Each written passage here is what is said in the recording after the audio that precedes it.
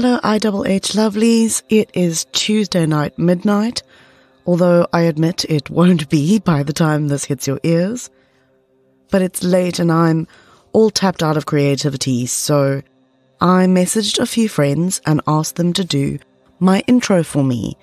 This is the first one.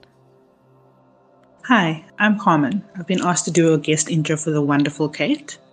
And this is It Happened Here, a true crime podcast. I submit this and the ones to follow as proof that you can, in fact, talk about true crime endlessly and still have real friends. Thanks, Carmen.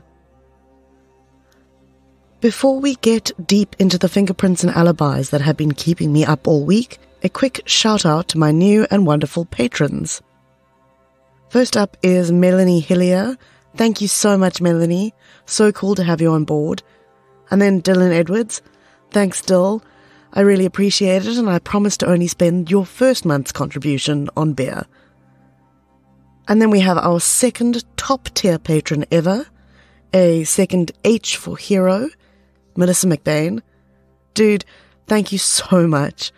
In addition to being awesome and having me forever in her debt, Melissa gets to pick a case for me to cover as part of her Patreon rewards. I have also noticed that we now have 2 Melanies and 2 Melissas who have pledged support via our Patreon page. Clearly undeniable proof of the excellent Mels the world over. Today we are travelling back to the historic student town of Stellenbosch. Stellies, as it's often called, is a place with a complicated history and legacy. But for today at least we're skipping right over that and finding ourselves in a rather innocuous and unassuming corner of it. A small development of flats called Shiraz. Remember, this is wine country, hence the name. Painted in a colour that can only be described as greige, with white trim, Shiraz gives the overriding impression of neatness and functionality rather than design flair. Inside the flats are just as simple, with open-plan kitchen lounges, white cupboards, and mottled beigey cream tiles. This is one of those gated complexes that promises security and so-called lock-and-go living. There are so many nearly identical apartment complexes all over South Africa, where this kind of development offers residents a sense of security in the face of our endlessly depressing crime stats. Still, an occupant of flat 21 in 2005, Inge Lotz, had wanted to be sure. So before she moved in, she made sure to have burglar bars installed on all the windows and to put security gates on the doors in white to match the feel of the complex. These kinds of things are designed to be a barrier against the danger that lurks outside, but sadly, they present no trouble to the threats that we let into our homes. This is episode 12 of It Happened Here, Unlocked and Unsolved, the murder of Inge Lotz. In 2005, these flats had just been completed, and the first set of tenants were moving in, including 22-year-old student Inge Lotz. Inge was whip-smart, studying mathematics and stats at the University of Stellenbosch, where her father was a professor. She was gorgeous and well-liked, a talented singer with a circle of close friends and a strong relationship with her parents. She was also quite a serious and dedicated student who liked to stick to a schedule for her academic work. So when she wasn't answering her phone on the night of 16 March, her mum, Juanita, assumed that she was head down in a book. Inge's boyfriend, Fred van der Vyver, however, was not as convinced. He'd been trying to reach Inge for a few hours, first texting and then calling. He was living with a friend in Cape Town about 40 minutes away, so when he started to worry, his housemate Marius Buerta called someone he knew, Christo Pretorius, who lived nearby, and sent him to check things out at Shiraz. Fred jumped in his car and headed in Juanita's direction. He wanted to collect a spare remote control that she had for the security gate at the entrance of the complex. Around this time, Christo gets to Shiraz. He rings the buzzer for her flat a few times, But there's no reply, so he catches the attention of a neighbour standing on his balcony, tells him he's checking on a friend, and gets himself buzzed in.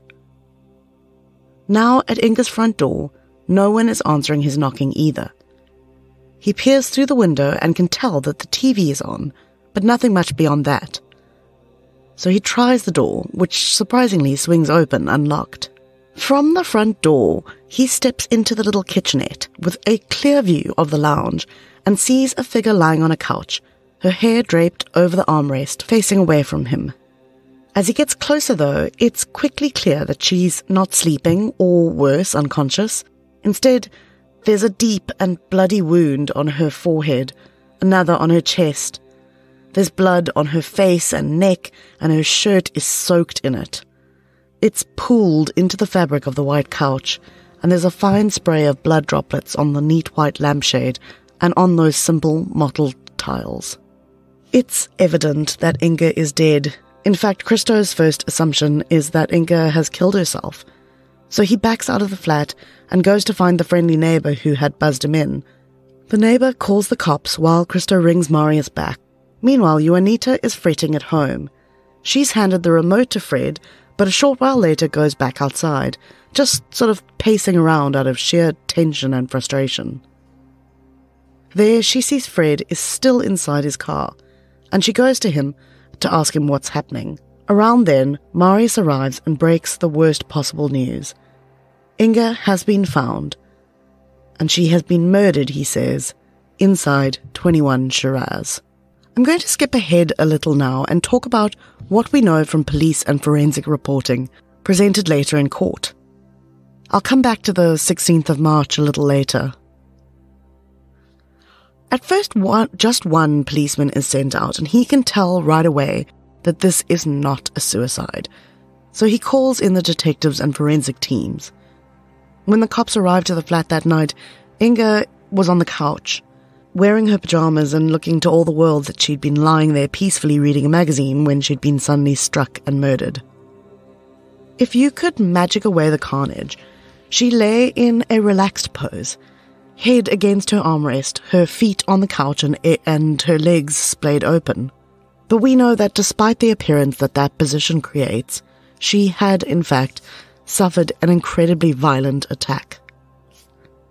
Here's the gory bit if you want to skip ahead about a minute. Inge had been struck at least 13 times on the head and face with a blunt object, likely a hammer, according to the district surgeon, Dr. Rachel Ardendorf. She also had 17 stab wounds to her neck, and they were what was described as gouge wounds on her chest, as well as an injury to her hand, a broken metacarpal, that suggested she had tried to shield herself from some of the blows.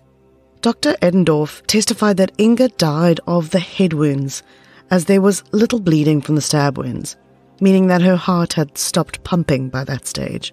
Her skull was effectively pulped in the attack. The gouging wound in her chest was large, about 10 centimeters in width, and the doc said it looked like it had been made with repeated movements, a kind of stabbing then dragging downward movement. There were 2 severed ribs, and her lungs had been pierced by the stabbing implement. Finally, the doc also said that Inge had a broken nose, saying she looked like she'd been hit with a fist. This is pretty ghastly, I'm sorry, but I wanted to include these details because it is evidence of a frenzied, overkill type attack, which spooky bitches the world over know is often, albeit not exclusively, associated with a personal attack, not typically associated with a robbery gone wrong type situation. Stabbing post-mortem, for example, is not a pragmatic step, but usually violence motivated by a kind of directed rage. The surgeon paints a picture of a sustained attack, but as I said, this is quite incongruous to the scene at the flat itself, which is neat, especially this one detail that I struggle to make sense of. The magazine I mentioned before was open, positioned on her feet, which were up on the couch cushions. I've added a sketch of the position she was found in to the IHH Instagram page. I got this from a website called truthforinga.com, which I will talk about in some more detail later. The link is in the show notes along with all the other sources. There was a drop of blood on the magazine, which indicates that it had been open at the time of the attack. But despite the thrashing and the repeated blows to her chest, as well as the fact that she had tried to protect herself, at least in the beginning, the mag was still perched in place on her feet. I don't know exactly what that tells us, but it is a detail that feels significant to me and to others who have told this story. One of those people is Anthony Altbecker. His book Fruit of a Poison Tree was one of my key sources for this episode. Right in the beginning of the book, he writes about the problem of the magazine, as it stands for investigators and forensic analysts like Superintendent Johannes Koch. It's a great summary of all the things we know and can't know about the magazine, so I'm just going to read it. He writes, quote, Koch could not be completely certain about whether the magazine lying across Inge's feet was in that precise position at the time of the murder. There was a small drop of blood on one of the pages that was probably projected from one of her wounds by the force of the blow, and there were no marks beneath the magazine. Those findings made it quite possible that the magazine was on Inge's feet when she was killed and caused the bloodless shadow beneath it. By the same token, however, there were similar spots of blood on the coffee table, so the magazine could have been moved there after the murder. End quote. Anthony's book is on Amazon, by the way, so if you want to read more, it's easy enough to find. A few of the other things we know about the state of the crime scene include the detail that her phone and keys and all other valuables were left untouched in the flat.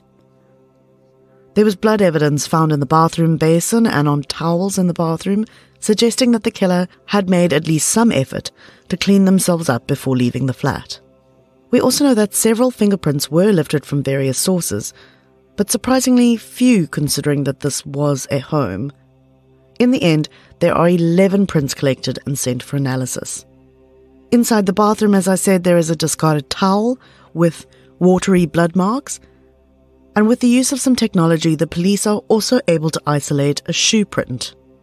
So the cops have their forensics, and now they start to look for what might fit, including the process of creating a timeline for the day and the days leading up to her murder, as well as starting to plot out the relationships in her life. There was zero evidence of a break-in or robbery, so almost immediately the cops felt they were looking for someone who knew Inge, and their investigation would soon narrow down dramatically, looking at Fred for this horrible attack. Here's what we know. Inge is the only child and has a great relationship with her folks. She lives just 30 minutes away from the home, so she often spent weekends chilling at the house with the family dog and her parents.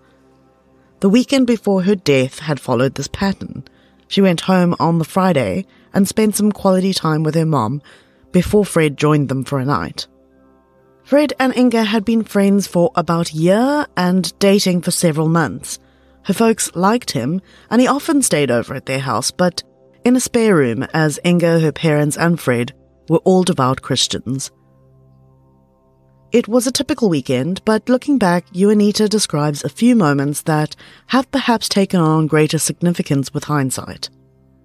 For example, when Inge was swimming on Friday afternoon, Juanita noticed a few bruises on her arm and asked her about them. She just shrugged them off. When Fred was there and Inge started packing for the week ahead, her mom suggested she pack a little sundress because the weather was going to be so hot that week. Fred made a comment that just didn't sit well with Juanita. He told Inge, "You had better only wear that dress around me." It's pretty evident in this retelling that Juanita had early misgivings about the state of her daughter's relationship at that point. And Fred admits that it was a bit of a tense time for them. The night before her murder, they'd had a fight.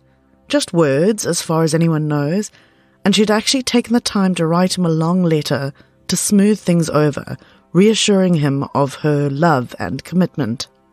On the day of her death, she has a few classes and runs some errands. She had lunch with a friend, and she tells him about the fight that she had with Fred. In his telling of this, she was wondering about the future of that relationship. She chats to her mom in the early afternoon, confirming that a tiler had been around to replace a broken tile on her balcony. She tells her mom that she's going to relax for a few hours and then get back to the books that evening. We know from her receipts that she also buys lunch at Steers just before 3, then pops into a grocer for a magazine and a drink, before renting a DVD from a place in the same shopping centre at about 3 p.m. The centre is just down the road from her flat, just a few minutes drive essentially, putting her at home around 3:30. For Juanita and the cops, a picture is starting to emerge of a controlling and jealous boyfriend with access and means. On April 15th, they search Fred's car and find a small ornamental hammer. My first thought on reading that was, what the bloody hell is an ornamental hammer? It's a double-sided half-hammer, half-bottle opener that Fred had been given by Inge's parents as a gift.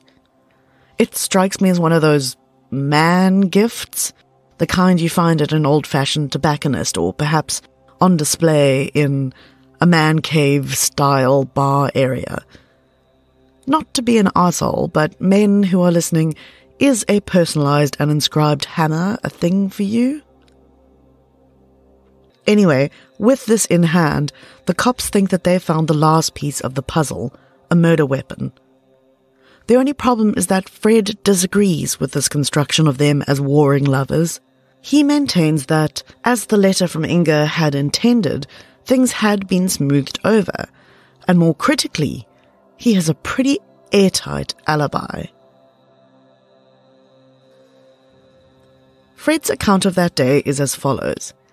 He stayed over at Inge's the night before and had breakfast with her before leaving around 7:45 a.m. for a lecture on campus. He messages her at 8:43 and they agree to meet on campus at 10 a.m, which is when she gives him that letter.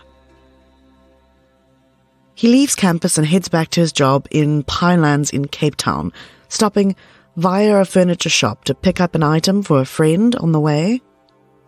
The electronic turnstile thingy-mabob at his work has him clock in at 11:08 that morning, and security cameras also pick him up at the same time.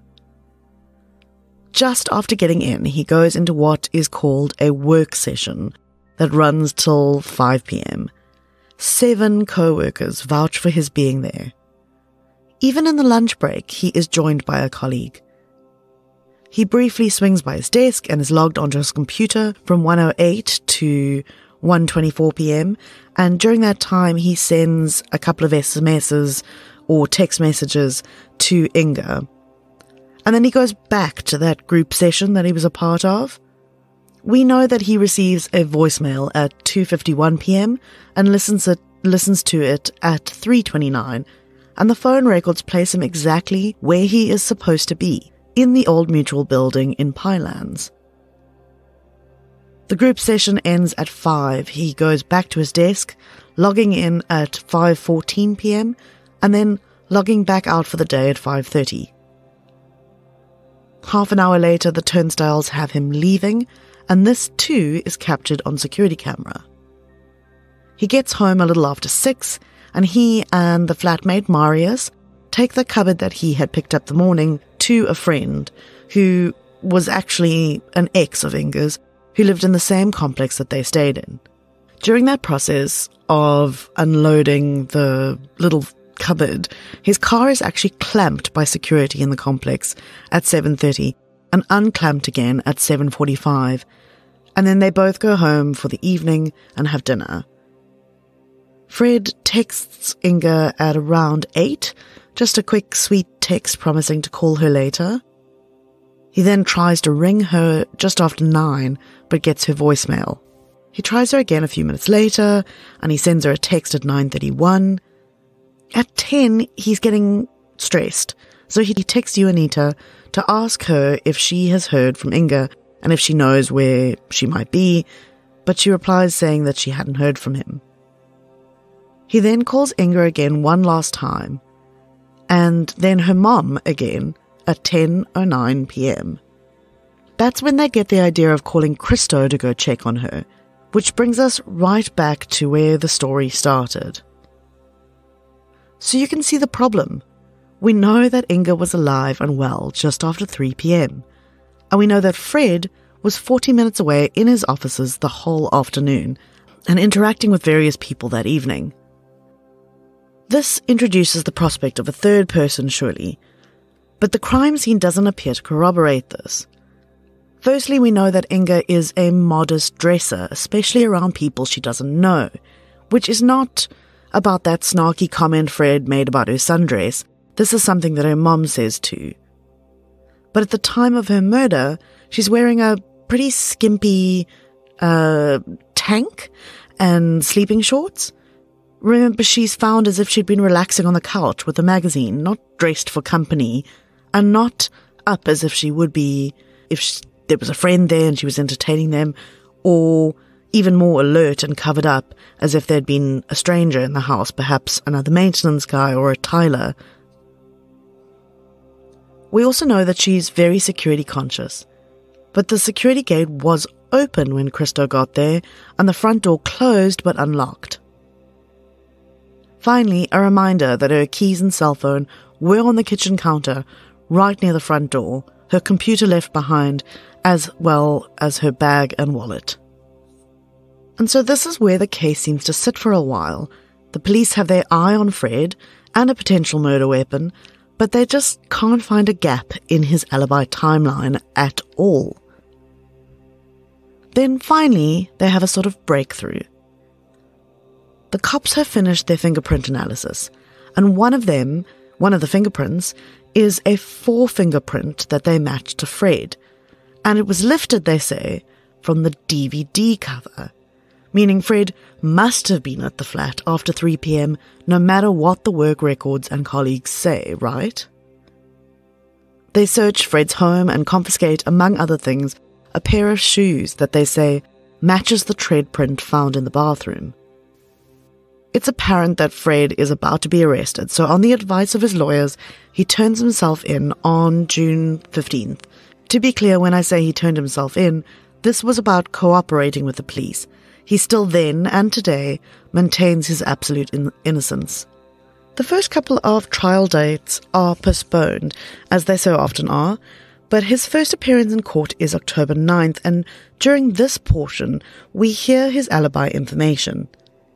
He's granted bail, and the trial resumes in early 2007. And if you thought that things were messy before now, hold on to your butts. Fred's trial is 9 months long, and during that time the evidence presented by the state, chiefly the shoe print and fingerprint, are the main points of contention. The state says, as we know, that the fingerprint on the DVD case puts Fred at the scene when he has no business being there. But witnesses for the defense include a fingerprint expert who says that there's no way that was lifted from a flat surface like a DVD cover. In his view, the print was likely taken off a curved surface like a drinking glass. He points to the presence of what appears to be a lip print in proximity, as well as some dragging in the print, like you'd see if you were holding something with a little heft to it like a glass. It's this expert's contention that the print was mislabeled, either by accident or perhaps intentionally because of the pressure that was building up around the case. And the cover in question was, get this, returned to the DVD store after the print's lifted, meaning it couldn't be retested in any way. In one of the most shocking moments of the trial, the state's fingerprint guy actually admits that there had been a recent scandal that had seen a bunch of investigators fired for fabricating exactly this kind of evidence in order to keep their own case closing numbers high.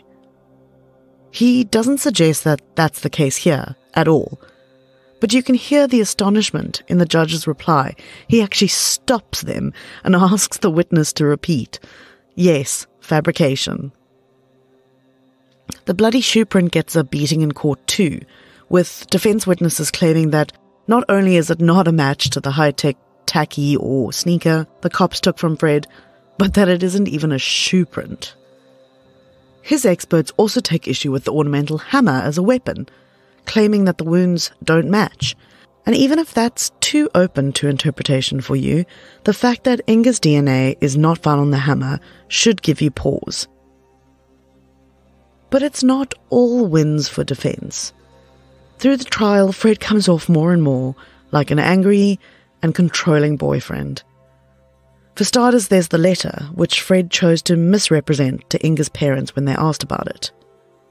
Instead of showing them the actual letter, he handed over a little happy love note, probably written at an earlier time.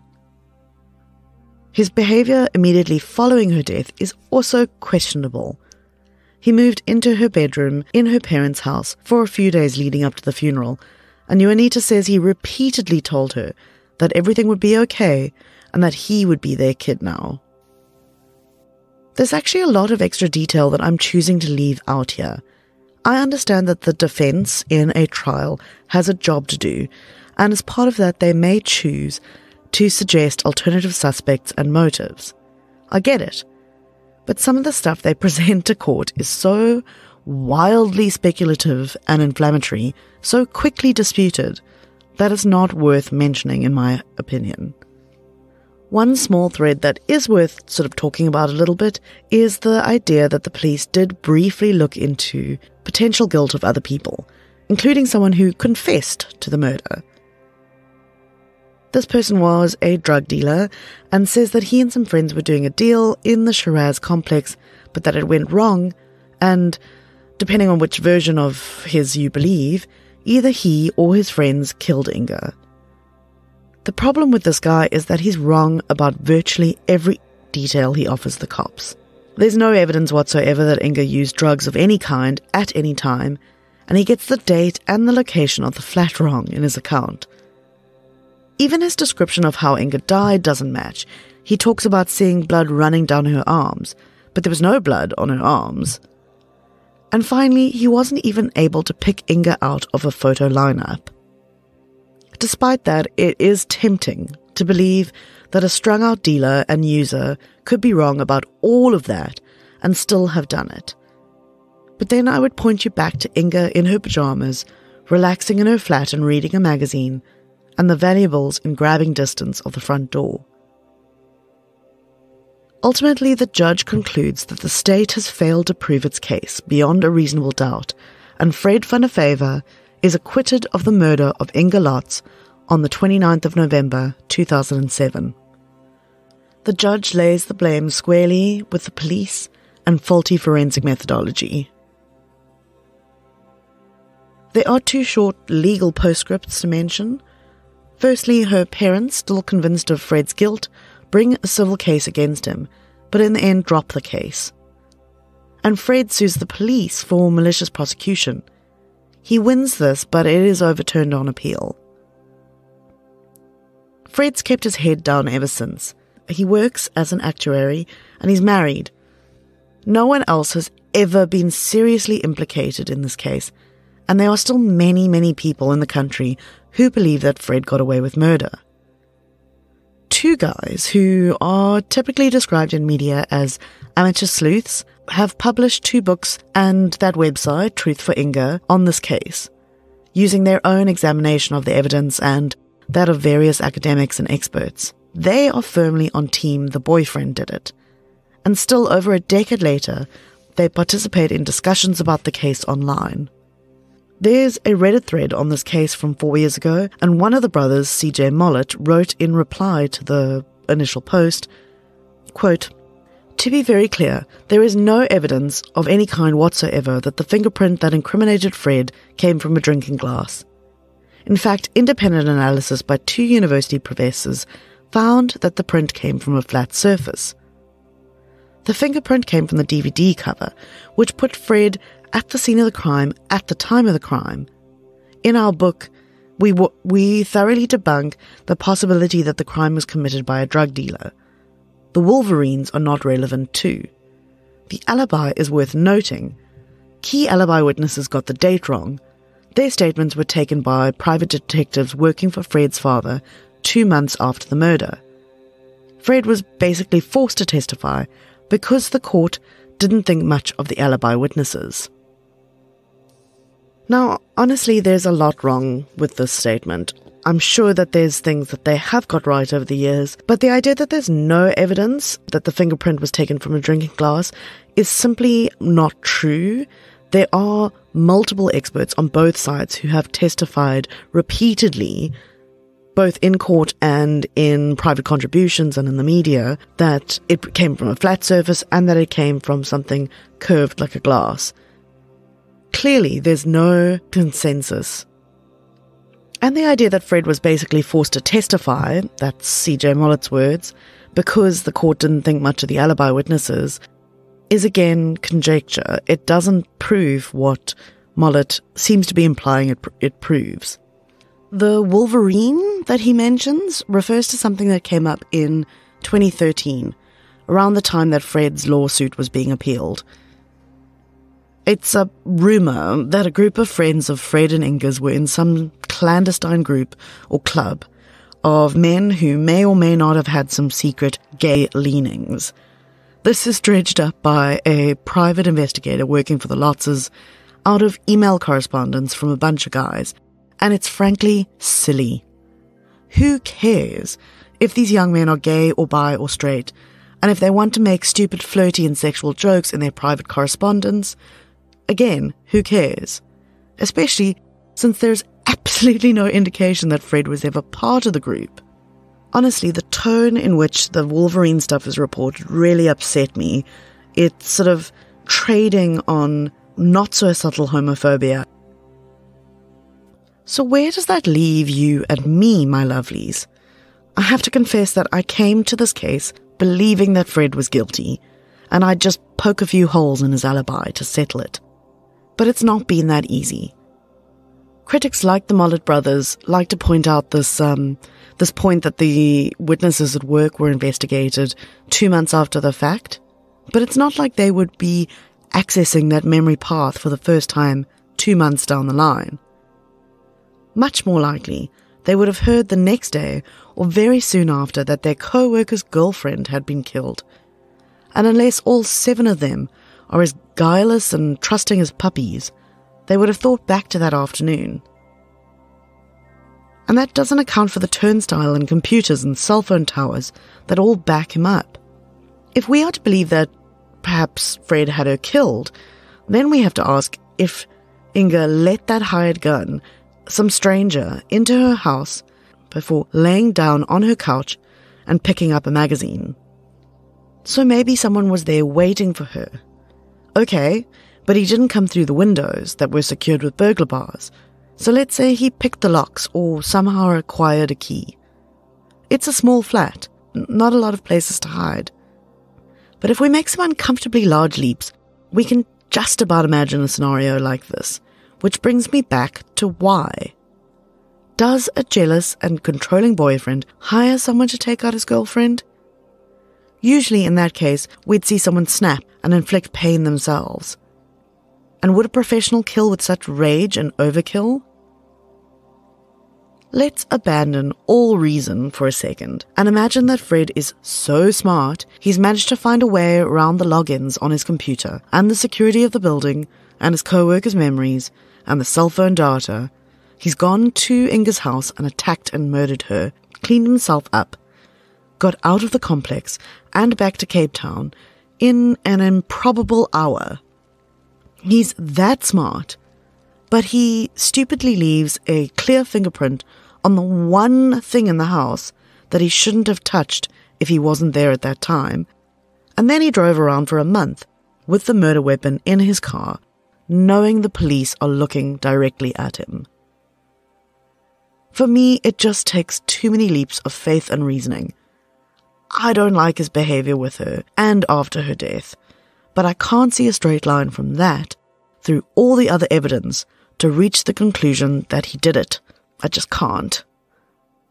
If you can think of anything I'm overlooking, please tell me.